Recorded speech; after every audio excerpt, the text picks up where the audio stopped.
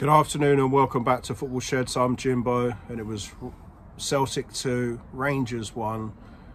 It was a thoroughly disappointing end to the title race for us, where it looked at one point a few weeks ago that we were doing all right and we'd massively improved, gone back to being the Rangers that we know. Just disappointing.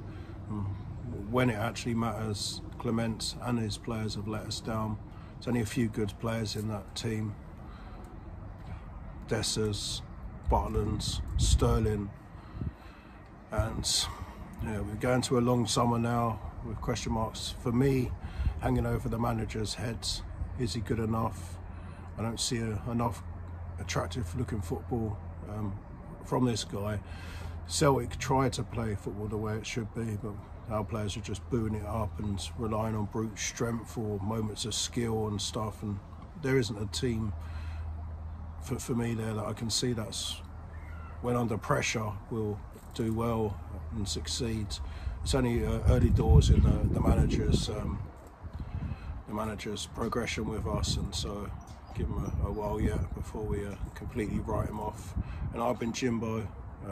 See you for the next game, I guess. Take care. We are Rangers. No one likes us. We don't care.